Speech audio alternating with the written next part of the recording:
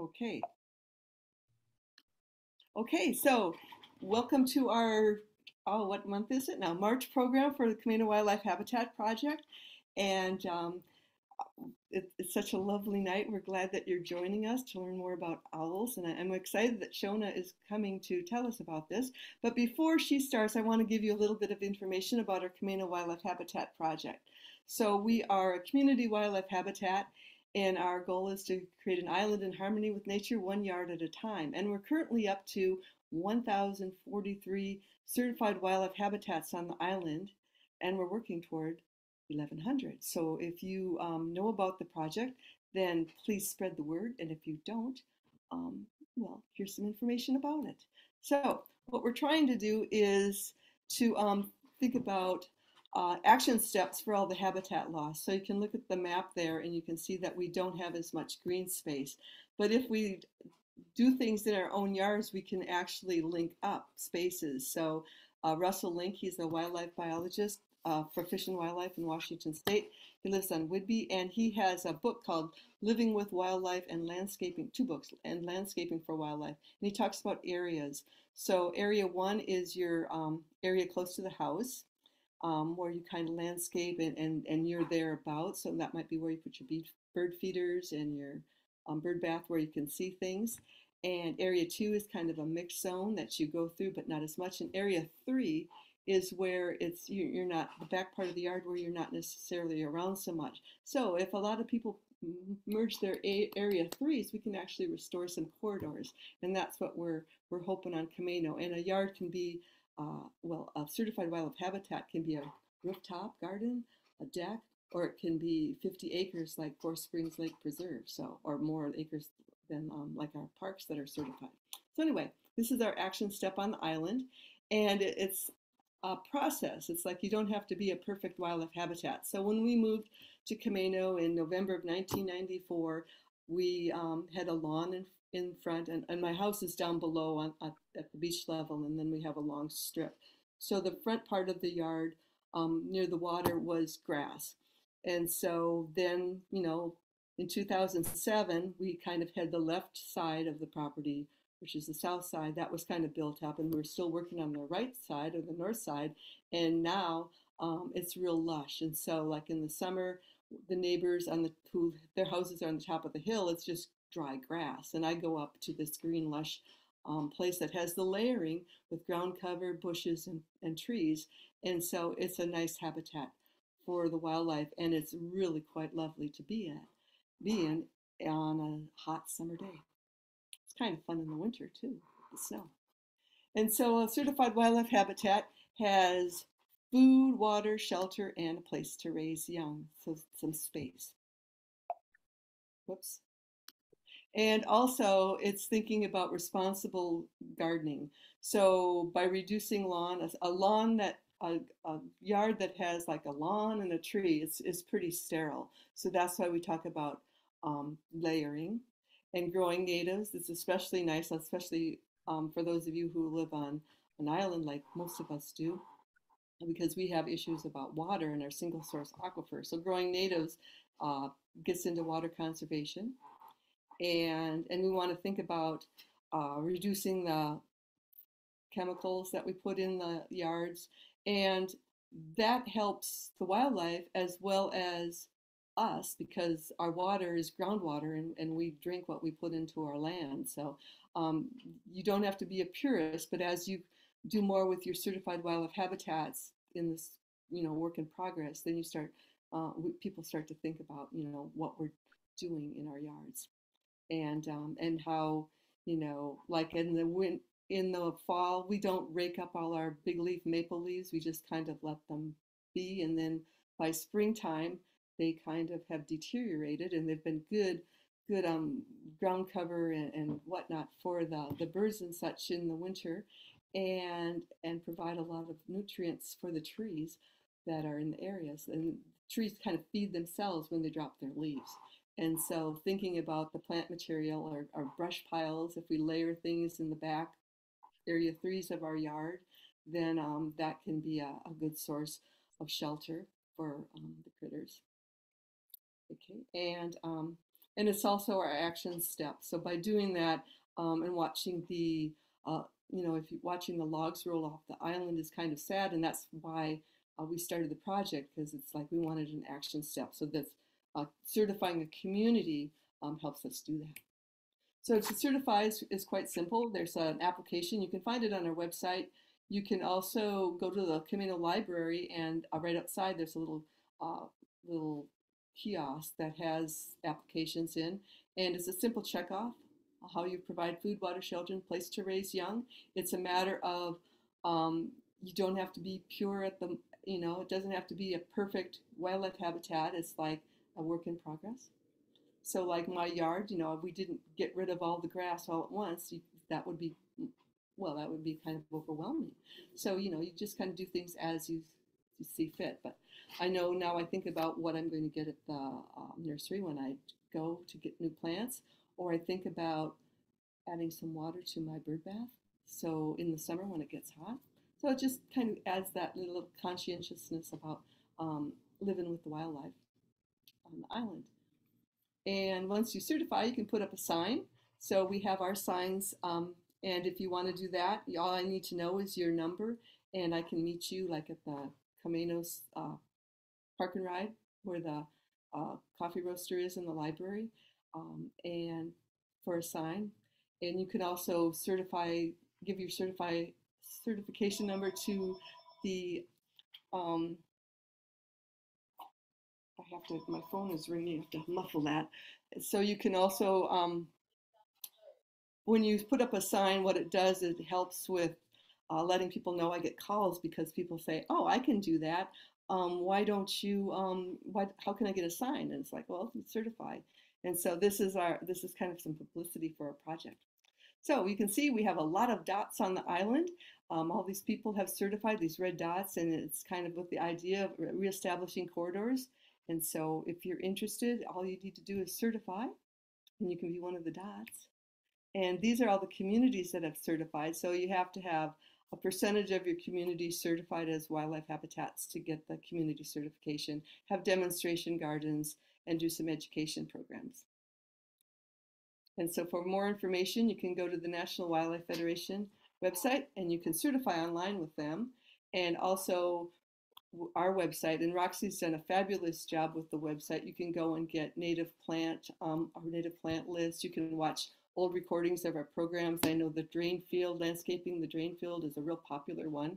Shona was here, oh, was it last year in February or March? I think it was February, and did a program on um, the baby season and being careful with the wildlife and the babies coming. So you can watch her program when she did that.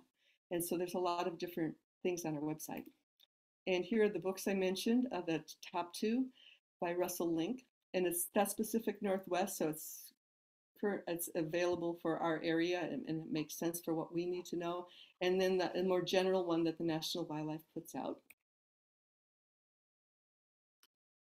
And then here is some information about the tour. So if you are interested in going on a tour of Wolf Hollow, Shona's going to give a tour for about 10 people. So it's a small group, but this is information, and we'll put it on the in the chat as well.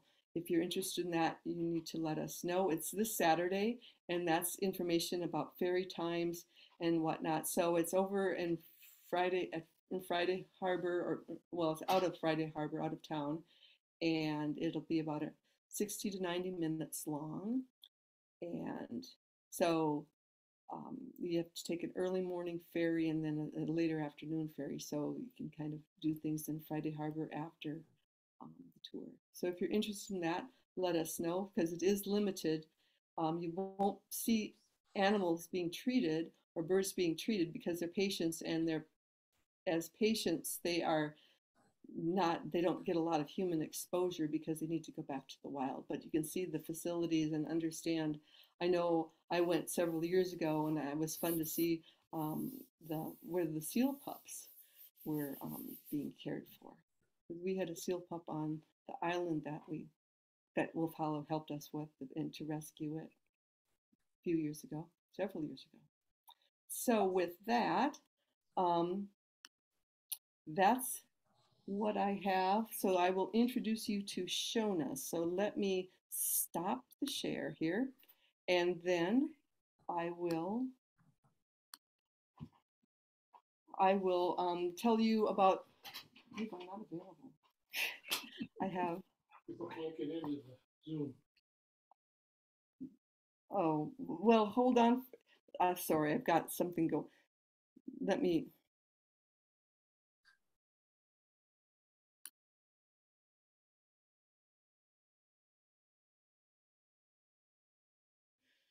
Sorry, someone can't get into the Zoom, and but I can't really do two things at once, so I will help with that in a minute. So first, let me tell you about the programs. We do third Wednesday of the month programs. So if you want to know about native plants, that will be on April 19th. And then on May 17th, we will have a program on pollinators. And if you have questions tonight, we will have those at the end of the program. So now I'm ready to introduce Shona. And so Shona is, she's been with Wolf Hollow for several years, and she has a degree in biology and environmental science. She's from Scotland, and she worked for the Royal Society for the Protection of Birds as a countryside ranger. She was at the Marine Station in Sweden for 2 years. Then she moved to the San Juan Islands in 1990 and was a volunteer at Wolf Hollow, and then later became a member of the rehab education staff, and now she's the education coordinator and has been doing that for a long time and a great job. She's a busy person. I know I see her usually in Anacortes for the Wooden Boat Festival, I think, or the Maritime Festival, and then she's at the different state parks in the San Juans each week in the summer, spreading the word, because I know that I think of Wolf Hollow as my, I'm just, the rehab people in Shona are my heroes, because it's so sad when the critters are suffering because of human negligence, and Wolf Hollow and crew are there to help out. So with that, Shona is going to tell us about owls. So thank you so much, Shona Aitken, for being with us tonight. Okay. And here she goes. Thank you.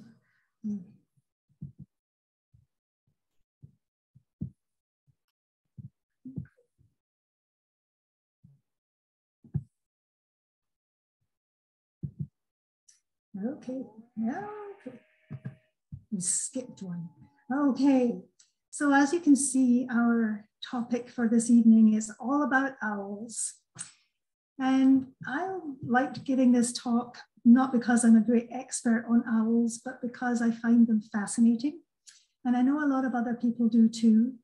And I think partly that's because they're kind of mysterious, because other birds are out during the day. We can watch them at our feeders. We can use binoculars to watch them flying by. But owls mostly tend to be out during the night, and we don't get to look at them as much, and perhaps just hear a sound in the woodland and wonder what it is. So there's a little bit of mystery about owls. So what I'd like to do this evening is talk first about some general characteristics of owls, the sort of adaptations for their lifestyle, and then talk about the different types of owls that are found in our region. And I realize that most of my knowledge comes from the San Juan Islands, and there may be some differences in the types of owls that you see on Camano, but I think most of the ones we have in the region are kind of common to most areas, but maybe at the end we can discuss the differences, owls that you're seeing or hearing that I don't see, or vice versa. So all about owls. Well, as I said, they're interesting creatures, and there's various characteristics about them. They can be large or small. They have different ways of hunting. They eat a wide range of different prey, but there are a few things that they tend to have, most owls tend to have in common. So just looking at some of these, the first thing is owls' ears. Now, when we think of ears, this is a great horned owl with these great big ear tufts. And I discovered recently that an official title for them is plumicorns, which I think is a great word. So these ear tufts are absolutely nothing to do with hearing. They are just feather tufts, and they're more related to communication between owls and display than they are with hearing. So we usually see them looking like this, but the great horned owl and other owls can lay them back. And if you look at this from the side, it looks like that. So there are little muscles that enables them to raise these ear tufts, these feather tufts, lay them back. So it's all to do with display and behavior. But owls do have incredibly acute hearing, and they have huge ear holes. It always amazes me when we're examining an owl and we're looking, especially an owl that has a head injury, we're looking at the ears to see if there's any bruising. And there are these huge orifices. And some of them have a little flap and a operculum that covers over the ear, but often they're the big holes that are hidden behind the feathers around the face disc. But the most amazing thing about owls' ears is that they're asymmetrical. So one ear is considerably higher than the other. And I can remember holding I think it was a barred owl for exam and looking down, and I could see its ear about, I would think of sort of forehead level. And the other ear was probably down about chin level. So they can be very asymmetrical. And in different types of owls, the one will be higher than the other.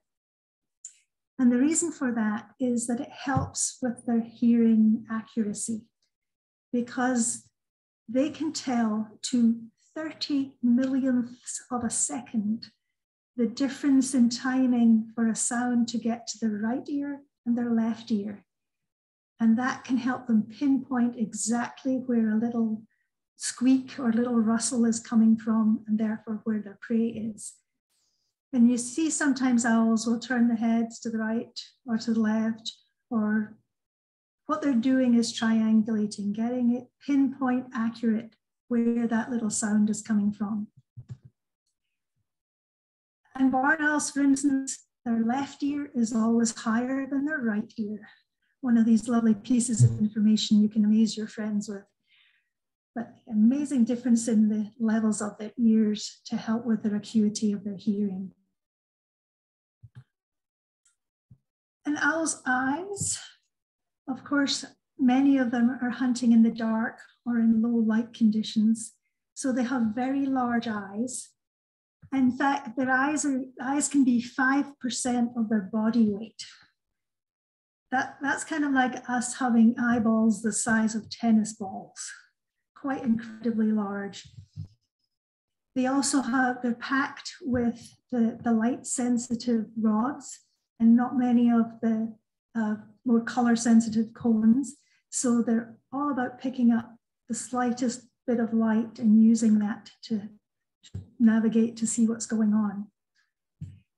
And one of the strange things about owls' eyes, their pupils can contract, can constrict or dilate, but they can do that independently in the two different eyes. So most of us, both of our pupils will contract or dilate together, but owls can do it independently, which looks really weird when you see it, and it freaks out people who are involved in human medicine. Because if you see that in a person, you think they have a major head injury. The owls, they can just do that. So their eyes are incredible. And this is the skull of a great horned owl.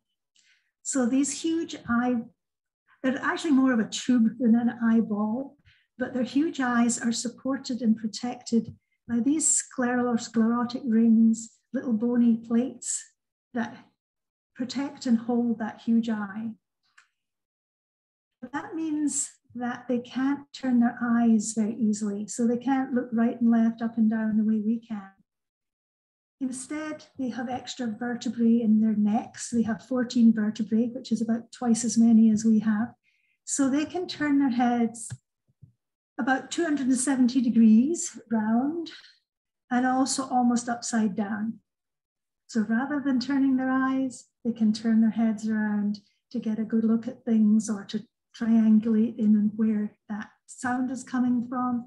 Their neck is very flexible. And like most birds, they have this nictitating membrane that comes across the eye.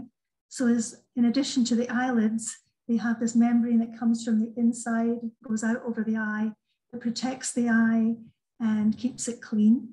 So it looks very weird when they do that. This is a young barred owl, but that helps protect these huge eyes. And owls' feet are interesting. In some ways, they're very similar to other raptors. They have these curved, sharp talons for grabbing and holding prey. But owls' feet tend to be, well, their toes tend to be a little shorter and stouter than raptors, other raptors of the same size. They're stronger feet. And you'll notice these little soft, fluffy feathers all the way down onto their toes. That's a typical owl thing. Most raptors have bare legs, bare toes, but owls have feathers all the way down, almost to the top of their talons. The theory is that this helps not only with warmth, but also with silent flight and silent movement because it breaks up the air currents. And the other thing about owls, they are capable of moving one of their toes. So they can have 3 toes forward and 1 back, the hallux, the sort of thumb back to grip, or they can move 1 digit round and have 2 toes forward and 2 toes back. I believe the official title is zygodactylus, if you like big words. So owls can do this. This is a barred owl. It has 1 foot tucked up and the other foot has 2 toes forward and 2 toes back. There's only a few other birds like woodpeckers, etc., that can do that. And owls' feathers. So this is a young short-eared owl, still with some of the down, but it looked like it was wearing a tutu. It had grown its adult feathers in the top part, but still had all these fuzzy feathers lower down. Owl feathers tend to be very soft. They're strong, but they're soft and buoyant and light, which is a great advantage when they're flying and trying to fly silently, but it doesn't work too well when it rains heavily. So a lot of heavy rain can really soak an owl and prevent it going out hunting if there's prolonged rainy weather. And this is the leading edge of the feathers on a barred owl wing. And instead of having a sharp edge that kind of cuts through the air and makes a sort of whooshing sound like a raven, owl wings have this sort of fringed effect, comb effect on the leading edge. So rather than cutting through the air, it breaks up the air currents and they can fly silently, which is of course really important if you're trying to creep up on mice or rats or that kind of thing. So all of these are to help these birds fly quietly and find their prey. So some of the other interesting feathers are in the face disc. You have very stiff feathers radiating out the face disc. And this disc is kind of like a radar dish. It collects sounds and funnels them towards the ears, which are just behind that face disc. And if you look closely, right around the beak, around the cere, they have these tiny little feathers that are kind of like a cat's whiskers. They're almost like hair, individual, and they're very sensitive. So if you look at it from the side, you can see that they stick out quite a way beyond the beak there. So owls have almost like cat's whiskers. So just a few of the things that are special about owls. that make them very good at hunting, particularly in low light conditions. So what kind of owls do we have around here? Well, there are some that are here all year round, and there's some that are only here for part of the year. There are some that are pretty common, and you've got a good chance of seeing or hearing them. And there are others that are very rare. We don't see them very often, so it's special if you catch a glimpse. If we start with the biggest of the owls that is here all year round, the great horned owl, a big, strong, powerful owl.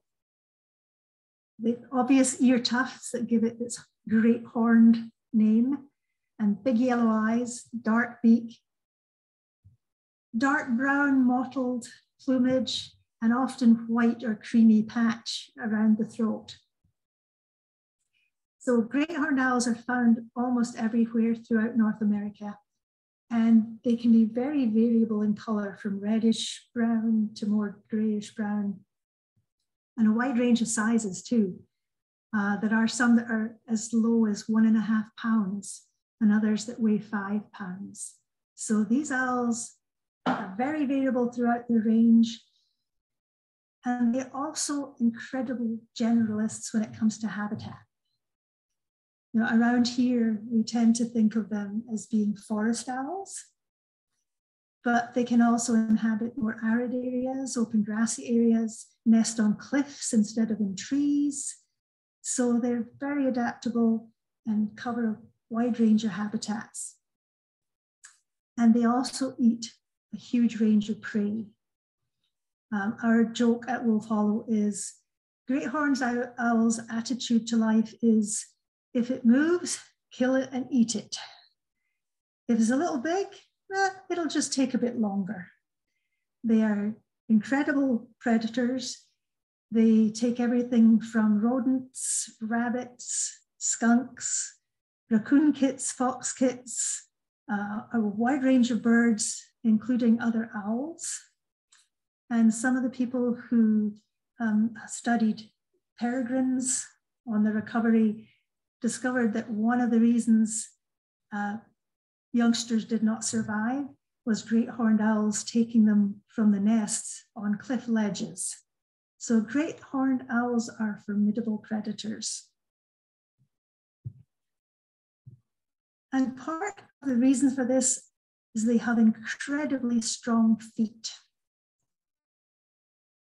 They've been measured at a grip strength of 200 pounds per square inch, which is more than a bald eagle.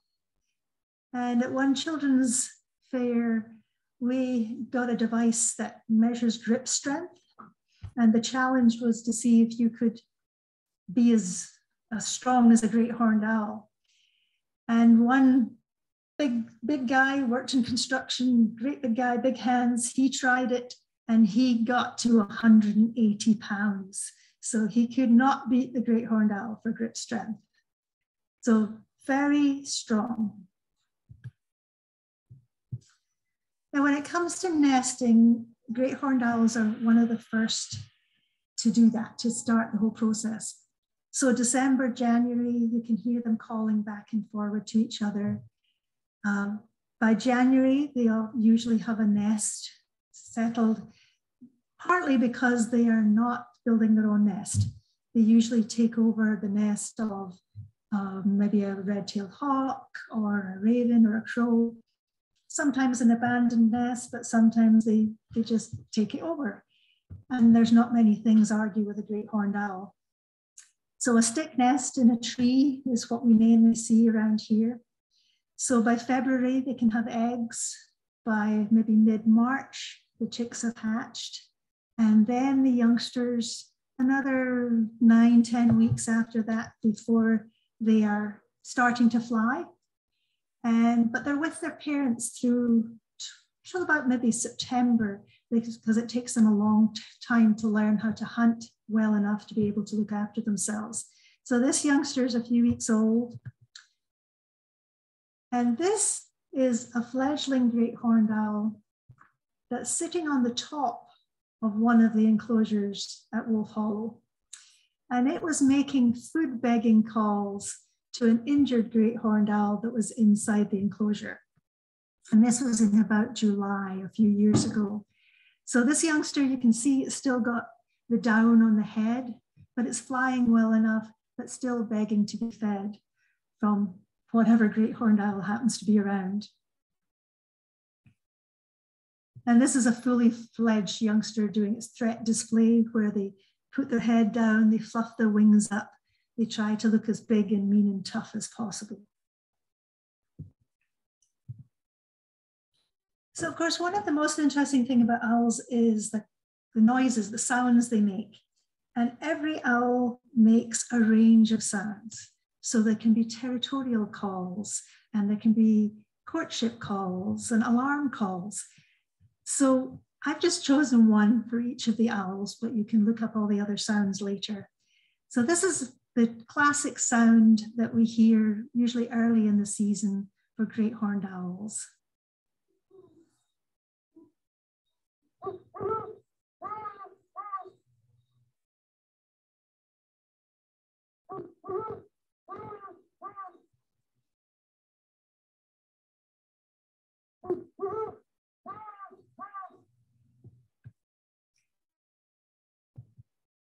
So moving on, just a little bit smaller, the barred owl. No ear tufts and dark eyes and a yellow beak, as opposed to the yellow eyes that many of the owls have. So dark eyes, yellow beak, no ear tufts, and a paler color, grayish brown and cream mottled, horizontal stripes across the chest and vertical stripes on the belly. And it's one of the owls you're most likely to see and hear, because they don't tend to be as shy as some of the other owls. And they can also live in a wide range of habitats. They were originally further east and living in mature woodland there. But as the woodland in that part of the country was changed, they gradually moved west. So some of the first barred owls records of breeding in Washington state come from, I think, 1975 or so. They've just gradually moved west, and they've adapted. So they can be in conifer forests, deciduous forests, marshy areas, a wide range. And they're often on the edges of woodland too, so they're very visible. They've nested in parks, they've really adapted. When it comes to nesting, they often nest in a hollow in a tree, a crook of two big branches. And the youngsters, this one's probably just a few weeks old, they'll be in there for maybe 9-10 weeks, and then they start to move out onto the branches, start to flap their wings, and then gradually fly, take their first flights. And like a lot of owls, sometimes they end up on the ground. And the parents are nearby, protecting them usually, and within a few days they can fly better again. But you see them on the ground before they're really able to fly. They're just taking their first flapping, semi-controlled fall to the ground at that point, but then they work their way back up through the branches again. They take a wide range of prey, and everything, birds, mammals, they like snakes. And we had one instance where a big group of people were having a picnic under a big leaf maple tree at one of the local parks. They were all chatting, eating their sandwiches, when a barred owl dropped silently from the branches, grabbed a little garter snake right among the picnickers, and then flew back up to its perch to have lunch. So they just ignored the people who were more intent on the garter snake. So the youngsters go through the stages of growing in their feathers and losing the down. And they go through some really kind of funky looking stages where the last part to lose the down and get the real feathers is their head. So they have all these lovely, beautiful, soft, owly feathers, but their head still looks weird like this. Now, barred owls, as I said, are not quite as shy as some of the other owls, often seen during the day, sitting on the edge of woodland. They're also really chatty, and they have a wide range of different calls that they make. And most of us are familiar with the "who cooks for you, who cooks for you now" kind of call. But they make a wide range of shrieks and sounds that sound like a whole bunch of monkeys are chattering together. So here's just a few things for you to listen to.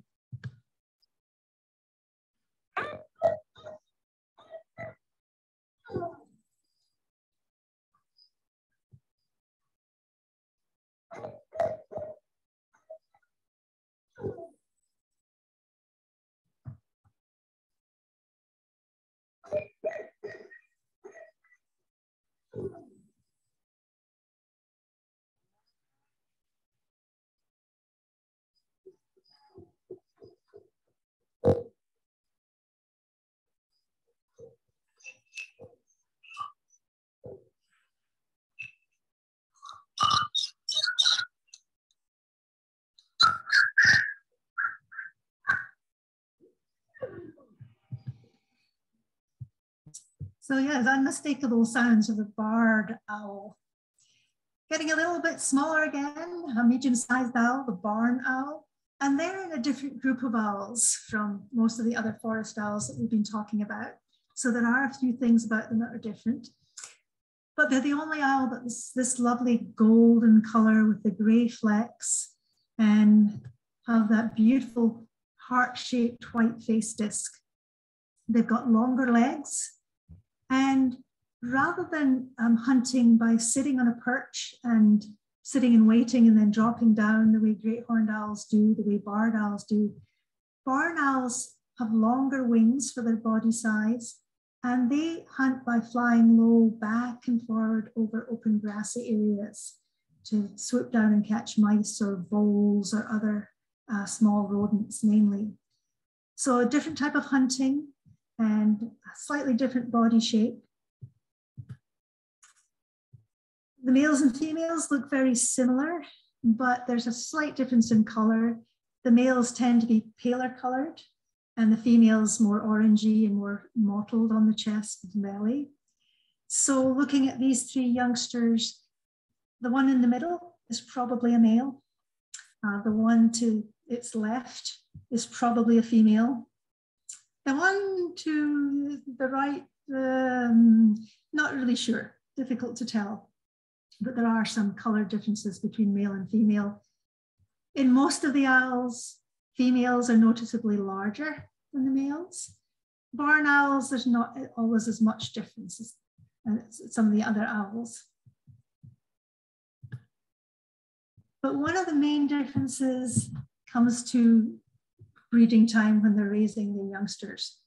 Most owls, most birds, lay their eggs and then they begin incubating so that the youngsters hatch within a few days of each other. They're all about the same age. But barn owls don't do that. They continue to raise youngsters as long as there's food available. So they start laying eggs, hatch, raise the youngsters, and then keep on going. And they can start really early. Often one of our first young birds of the year coming in maybe March or so will follow our barn owlets. And so you can have, these are two youngsters from the same brood, and look at the difference in size and development. They're probably about 3 or 4 weeks difference in age. And they just keep on going. So you can have 5, 6 owlets, all at different stages, all within the same family. And a lot of what they eat are small rodents. So they're really good rodent control. If you think this family was in a barn, that the barn was old and was demolished, that's why we got these youngsters for care. But these 5 youngsters probably eat 4 or 5 mice or small rats each per night. So that is a lot of rodents that they were hunting around this farm.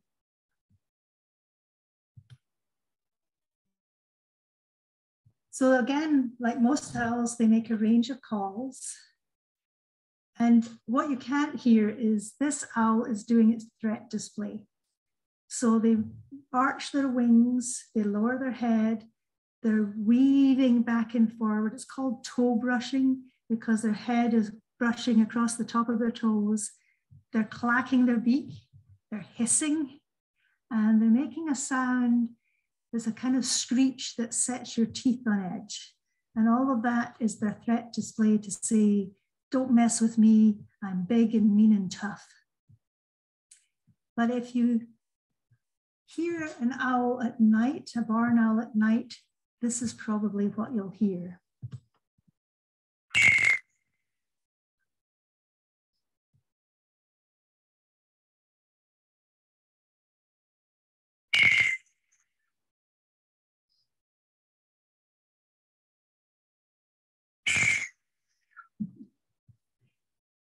Yeah, it doesn't sound like a nice hooting owl at all. So that was barn owls. And barn owls are found in every continent in the world apart from Antarctica. So there's barn owls all over the world. Going again down in size a little bit, there's the short-eared owl. So called because it has little tiny feather tufts on its head that often you can't really see. The beautiful little owl, creamy colored tummy, and the back is a dark brown mottled. And the main thing about it is if you see its face, these beautiful orange eyes are surrounded by dark black, almost like it's wearing way too much mascara. So if you get to look at a short-eared owl's face, that's the first thing that you notice. They are kind of like the barn owls in that they hunt by flying low back and forward over open grassy areas. They've got longish wings for the size of the owl, and they fly with it's almost like a moth, a soft, slow flapping kind of motion. So when you see one, you can really see what's going on. And the thing about them is that they often hunt during the day. They're most active kind of dawn and dusk, but they're often visible during the day. So a lot of people love to watch short-eared owls. And on the south end of San Juan Island here, there's an area where the short-eared owls often are, and lots of people go out to try and get photographs. So as far as I know, most short-eared owls in the western side of the state are only here in the wintertime. Almost all short-eared owls are nesting in eastern Washington. But there are exceptions to that. So short-eared owls are interesting because they nest on the ground in a clump of grass or up next to a bush, but they're nesting on the ground, which makes them very vulnerable in some ways. And these youngsters actually came from a nest near a runway at SeaTac Airport. They turned up on just off the runway. And of course, the airport can't have birds nearby. They're worried about bird strikes and airplane safety. So Bud Anderson from the Falcon Research Group helps with that kind of situation. So he got these youngsters and he brought them to us for care. And in a few months, they look like this. This one's even got its little ear tufts up so that you can see them, and that beautiful plumage on the back. So that shows that there's probably are a few nestings somewhere in Western Washington, but the only ones I've ever seen have been in fall and winter and early spring before they head out over to the east side for breeding again. So beautiful owls hunting mainly voles and other small rodents, but also some small birds as well, and hunting by flying low, back and forward over the open grassy areas. And they hunt in the same kind of areas as northern harriers. So you might see some interactions between them when they're arguing over whose space this is. And during the winter months, we certainly have a few of these on the San Juan Islands, but the Bow Edison area of the Skagit Flats is a great place to see short-eared owls. There's often quite a lot of them over the marshy areas there. And this is the sounds some of them make.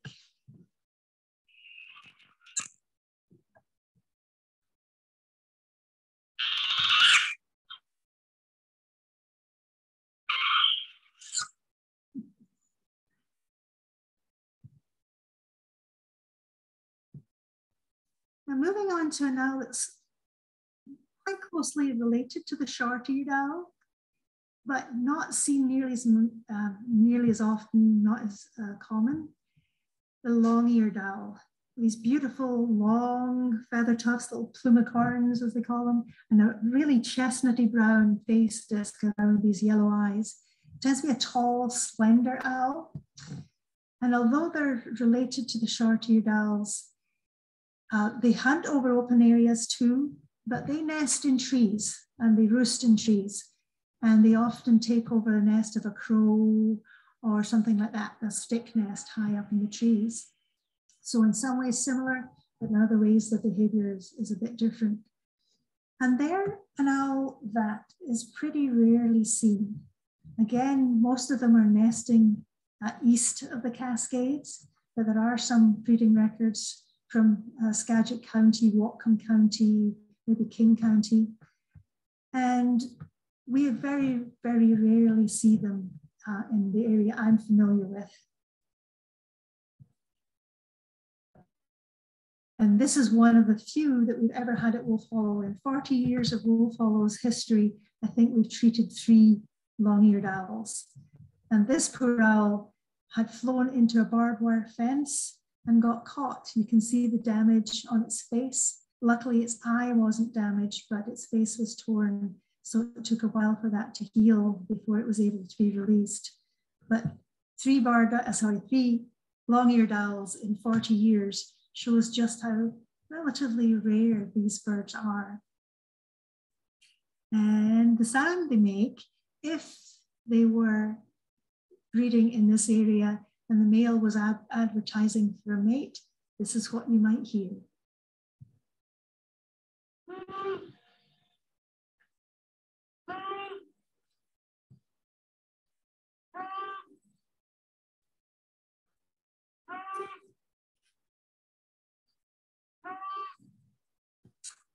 And believe me, that goes on and on and on. So we'd be very lucky if we were able to catch a glimpse of a long-eared owl. So moving down to in size again, Western screech owls, little guys, you can see at 8.5 inches in height and wingspan of 20 inches and only weighing about 5 ounces. So a little owl, smaller in size than a robin. Little ear tufts, little yellow eyes, and a really mottled plumage that is great camouflage. Because these little owls, they nest in cavities in trees, often woodpecker holes, which shows just how important woodpeckers are for all these other little animals to nest in the holes that they've abandoned. So he relies on camouflage because bigger owls will eat them. So one of the ways they keep themselves safe is to pretend to be a twig. And that looks very much like bark. Their plumage looks very much like bark. So they're hunting a range of different things. They're back to more of the woodland owls, the sit and wait kind of predators, finding a good perch and sitting up there waiting and then dropping down to catch a little mouse, big black beetle, little bird. And there's even some video of screech owls catching small fish in a stream. So a range of things, but usually sitting and then swooping down and grabbing something. As I said, they nest in cavities in trees, and this is a nestling Western screech owl. We got this for care when somebody cut a tree down and there was 2 little owlets in the cavity. Sadly, one of them did not survive. So that's how we got this little guy. And again, covered in down. and then gradually growing in its adult feathers until it has this lovely mottled plumage. So these little owls, as I said, can be preyed on by larger owls, and they rely on camouflage. So they slit their eyes, they stand very tall and upright, and sit very still and pretend to be a twig. And that can save them from being eaten by something like a great horned owl.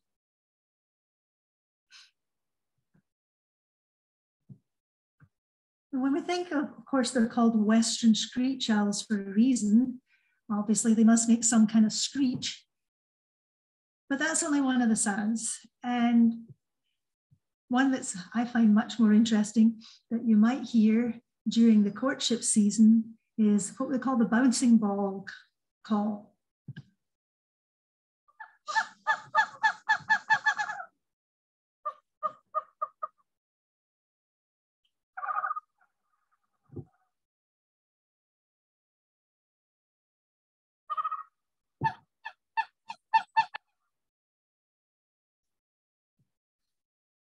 I don't know if any of you have ever heard that and wondered what it was. I think I heard that once and could not find the little owl because they tend to live in pretty deep forest and they're pretty well camouflaged, but it's quite an amazing sound. So again, moving to even smaller owl, tiny little northern saw-whet. No ear tufts, big heart-shaped face disc, kind of reddish brown color usually, and yeah, tiny, 7 inches, not much bigger than a sparrow. Beautiful little birds.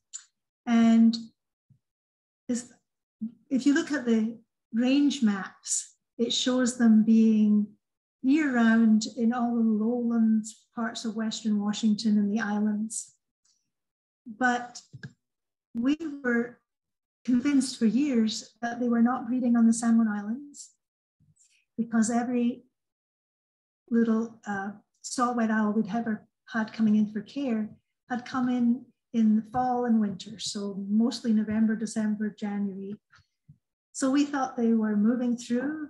Sometimes they moved down from higher elevations out to the coast for the winter time, and we presumed that's what was happening. And they're very easy to identify because of this beautiful reddish brown color, but also that white Y between the eyes and above the beak. So very easy to identify.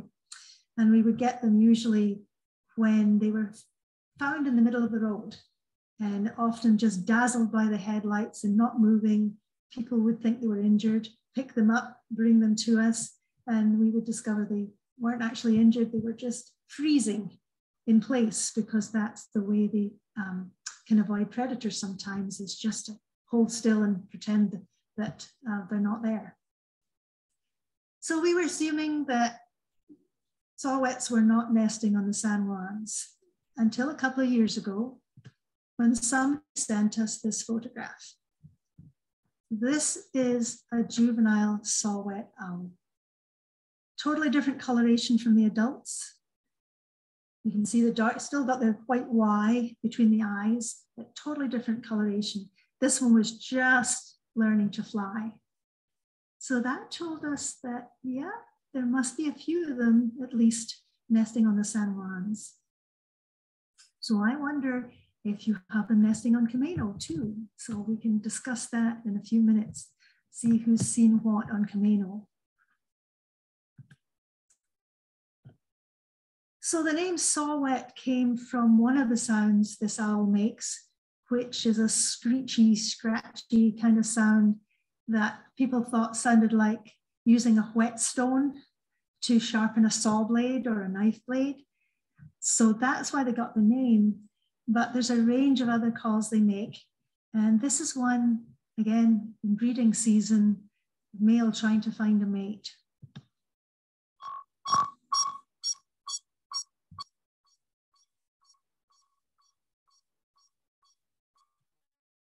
And it goes on and on and on and on. So these are owls that we see quite often, but there are a few that we see only occasionally. The first one, this is something that you can certainly educate me about, whether you see these on Camano. But on the San Juan Islands, we don't see northern pygmy owls. The ones we see at Wolf Hollow usually come from the upper Skagit, so Cedro Woolley, concrete kind of area. So we've never seen a pygmy owl that came from the San Juan Islands or the adjacent mainland. They're tiny owls, smaller than saw-whets, but they have a long tail and they're slightly different shape. And they also often hunt during the day, dawn and dusk, but sometimes visible during the day. And they like to sit up on the top, very top of a tree or a bush, and you'll see their head bobbing and their tail flicking before they swoop down and grab a small songbird or a little mouse, etc. So it can be difficult to tell the difference between them, but I think of the saw-whets with their big eyes and their little heart-shaped face as kind of woodland fairies, whereas the northern pygmy owls, to me, look like a grumpy little gnome. They look like their eyebrows are furrowed. So little pygmy owls, this is a close-up to show the spotted plumage that they have. And on the back of their head, they have dark, false eye spots to prevent predators creeping up on them from behind. It looks like they have eyes in the back of their head. So this is one owl that I've never seen in the San Juans. We know they're in Skagit County, and I wonder if they're on Camano. Occasionally, we'll see a snowy owl. That's mainly when there's an eruption, when there's lots of lemming up in the tundra areas where these big white owls are breeding. So lots of the owlets survive. And then when winter sets in and the lemming population crashes, there's a lot of competition for food. So the bigger, stronger adult owls stay on their territory, and some of the youngsters have to move far south. So some years you can see 3 or 4 snowy owls sitting on top of barn roofs in the Skagit Flats. And out on the Olympic coast, which is where this photograph was taken, they can be sitting on the driftwood like Christmas ornaments. But that only happens occasionally. And I have only ever seen one snowy owl on the San Juans. So it's a pretty rare occurrence. And the males are more or less pure white, whereas the youngsters and the females are more this mottled brown color too, but a beautiful big owl, but only seen in certain years.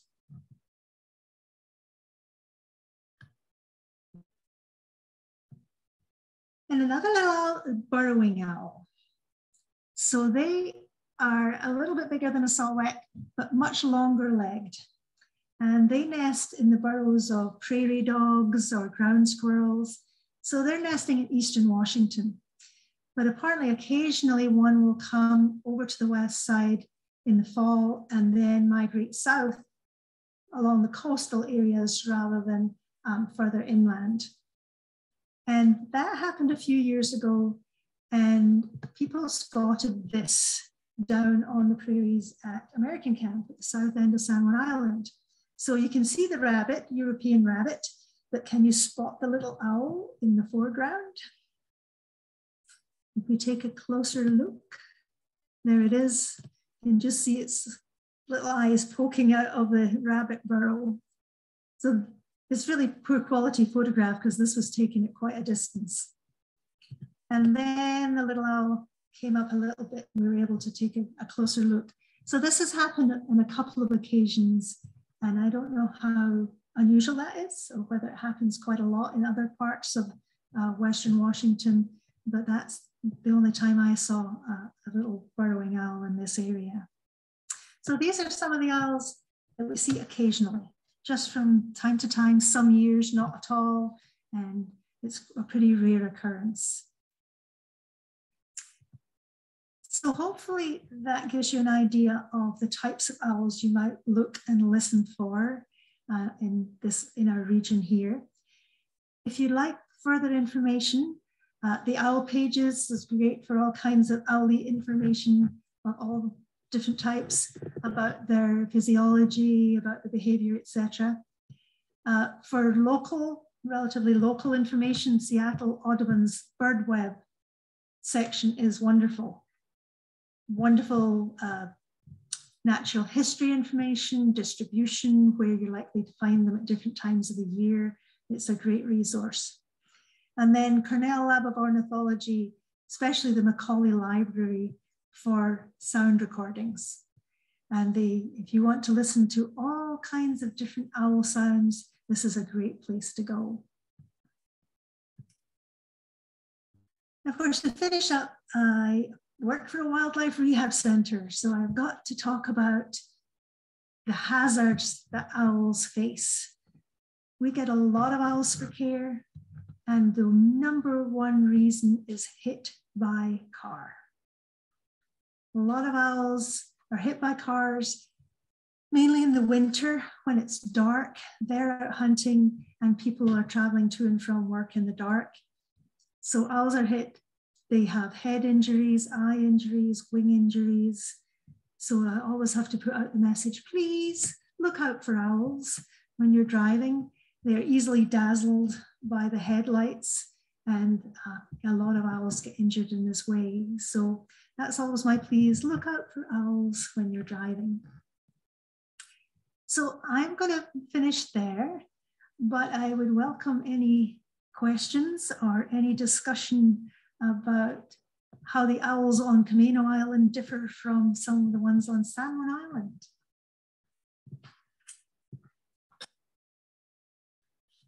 Anybody have any questions they would like to ask?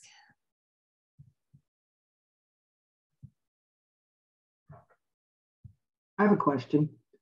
Uh-huh. Why are they hit by automobiles? Are they out in the evening hunting, or what causes that? Yeah, a lot of it is, although some owls will hunt during the day, most owls are most active either dawn, dusk, or mostly during the night. So in the middle of winter, when it's dark, when people are going to and from work, then there's a lot of cars on the road, a lot of owls hunting, and the edges of the road are sometimes a good place to hunt. So they're so concentrated on the vole or the mouse that they're swooping down to grab that they are not paying attention, and they get dazzled by the headlights and they get hit.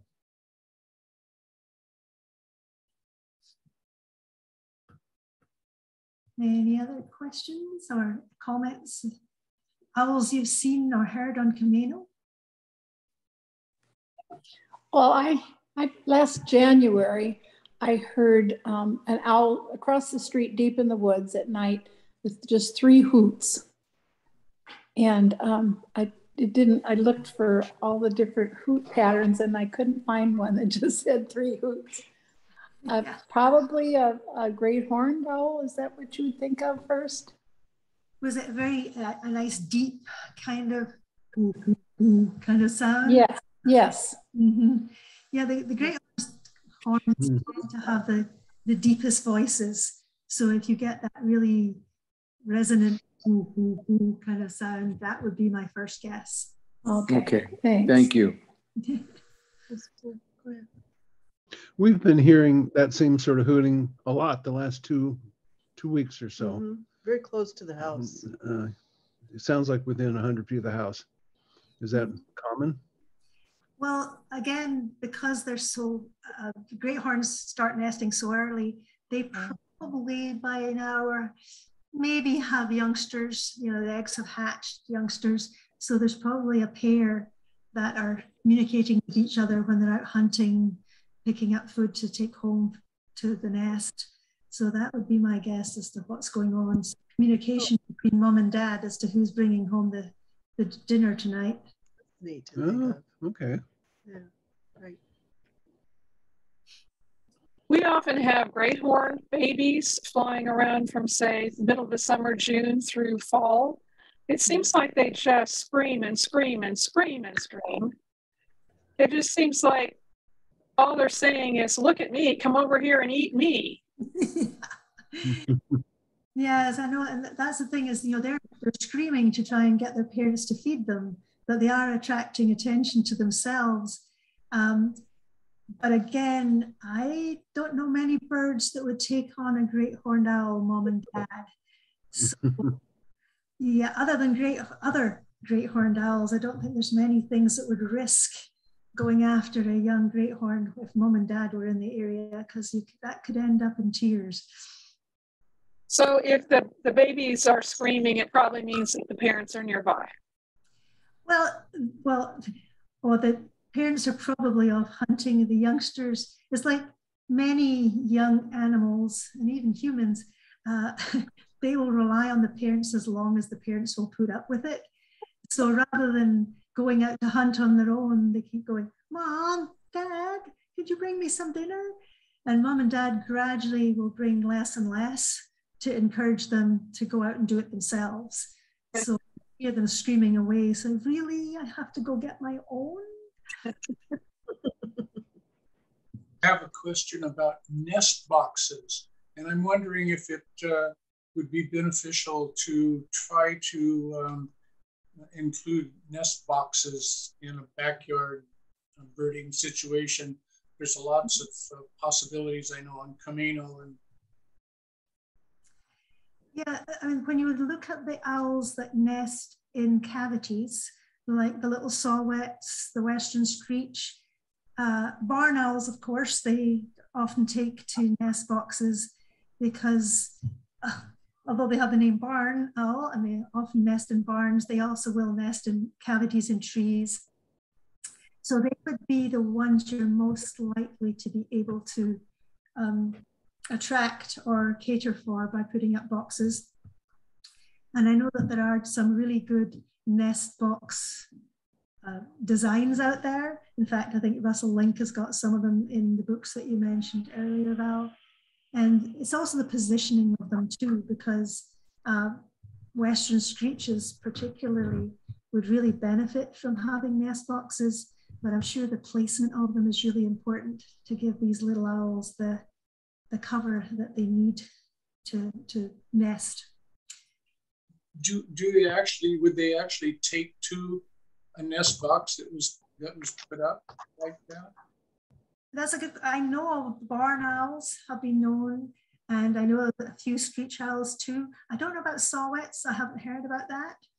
I know that some people have, in other areas, have had success with barn owl boxes and western screech owl boxes, but it's kind of like bat boxes. You do everything according to plan, and then you keep your fingers crossed that they think it's a suitable place. But the more boxes that are up and around, the more chance you have of them choosing one of them. Right, fingers crossed. Yeah. Thank you. Thank you. For years, I have heard, for 16 years, I have heard the hoot hoot dee hoo conversations going on all over the neighborhood. I never did see one until this summer around late afternoon. I was out in the garden doing something. I heard all kinds of craziness going on in an alder tree, and I finally walked over to see what was going on. And there was a barred owl sitting there, and he was chasing a squirrel all over that tree. So I finally got to see one, and he just got disgusted and left. So. Yeah, the barred owls are the ones that, as I say, not as shy as some of the other owls. So they tend to be the most visible ones. They'll live in parks. I've had them working in the vegetable garden, and there's a young barred owl sitting up in a tree 20 feet away watching everything I'm doing. I've led birding trips for kids, and there was a barred owl sitting on a branch on the edge of the woods. And I had all the kids be really quiet so we could sneak by and not disturb the owl. And like 15 kids walk underneath this owl, and all it does is watch us as we go by. They compared to some of the deeper wood owls that would not put up with that kind of behavior at all. So yeah, we get barred owls in action much more than others. They're very talkative. Yes, very. We can hear them across the street and the properties up and down the street. Their voices carry. Mm-hmm.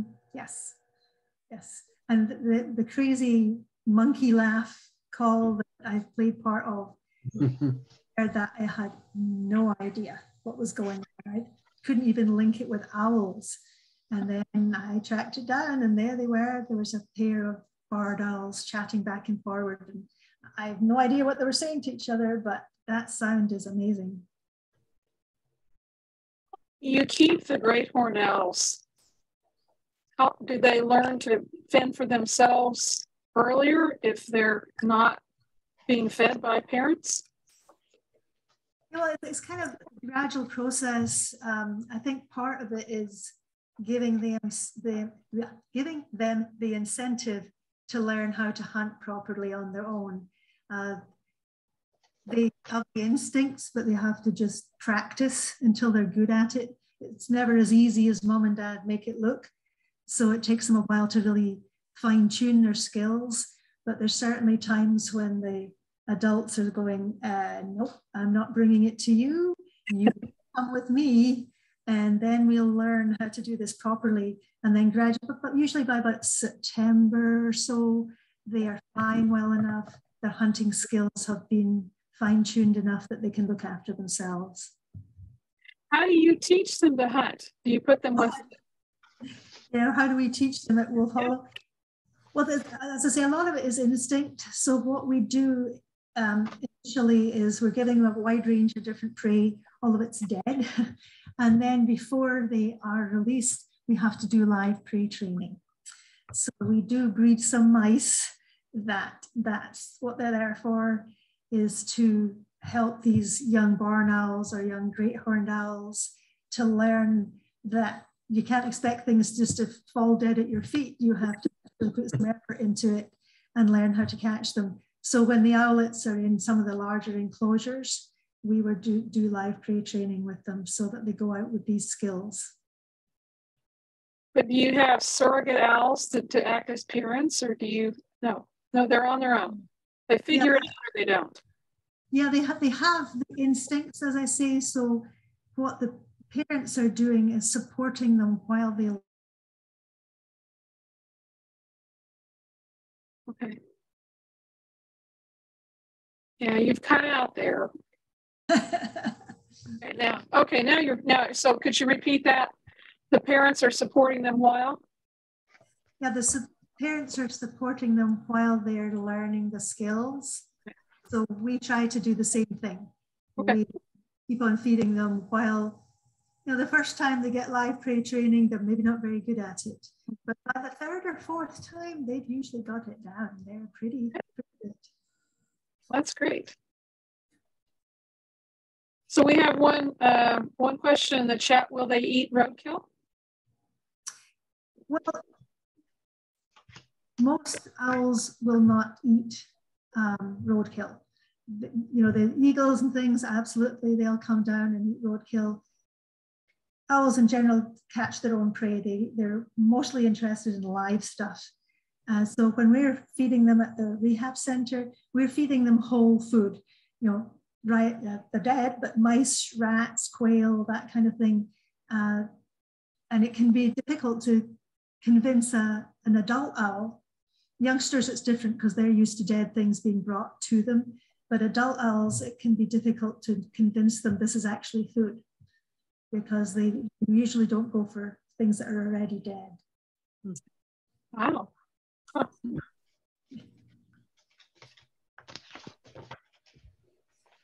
Any other questions from anybody? So how dangerous are they to your pets, like small dogs and cats? Mm-hmm. Well, the main ones, the great horned owls, certainly. They, as I said, their attitude is, ooh, something to eat. So they would certainly take a small cat or dog, given the opportunity. Barred owls, maybe, but mostly I'd be worried about great horned owls if you have smaller pets like that, because they're the ones that they can take prey that's twice their weight So they would be the one I'd be concerned about mainly. A number of years ago, this wasn't on Camano, but it was out in the Skagit area, Fur Island on Wiley Slough. There was a nest of great horned owls right along the trail, and it was like not very high. And I've always wondered about, they had the babies up there just waiting for the parents to come back with food, and they'd be sitting there and they would bob their heads around almost comically. Yeah. And I always wondered why they did that. Yeah, that's a good question. I assume it's something to do with their hearing. You know, they're kind of practicing, what am I hearing? How do I, zoom in on this point? I honestly don't know the answer to that, but I would guess if they're bobbing their heads around, partly they're looking. We see that in owlets that we're raising at Wolf Hollow. They kind of do the looking around thing, but they're also turning their heads and listening and kind of practicing all the skills that they'll need later. Okay. Thank you. Do great horns ever hoot to warn you away from their nests? They seem like they hoot as soon as I leave the house or when I come home in my car. Mm-hmm. And I wonder if they're warning us or they're just commenting to their mate. Person moving on the other. And because great horned owls have been known to be very protective of their nesting area. There's a number of places where trails had to be closed because great horned owls are swooping down and people's hats from their heads or leaving a score in the top of people's heads when people were too close to their nests. Oh my gosh. Definitely very watchful when they have youngsters. Yeah, having a great horned owl down across your head is not fun. Wear your hat. Yeah. We've noticed that sometimes if we mimic the call, not so much with the great horned owls, but another one, that they will hoot back. Yes. The barred owls. The barred owls, yeah. We sometimes have some fun with that. Yeah, and I know a lot of birders that when they go out looking for owls at night, that's exactly what they do, is they go out and either play the sounds or imitate the sounds and see who replies, and if they can draw them close to take a look at who's around. You think it's dangerous to do that with great horns? Maybe. Yeah, I think mainly great horns can be a problem when they're being protective of a nest. Okay. Otherwise, I think they're just curious, like, is there another owl in my territory? But they'll take a good look before they do anything. But if they have a nest, and especially if they have youngsters, they can be very protective in the area. That makes sense. I knew one birding instructor in Texas who warned us never to play a great horned owl call. And he was firmly convinced that they would come after you. But it makes sense that it would be in nesting season when they had their nest nearby. Yeah, that makes a lot of sense. Okay. That's when I'm coming back to the house. Have other people heard on Camano or close by anything but great horns and bards and maybe barred owls?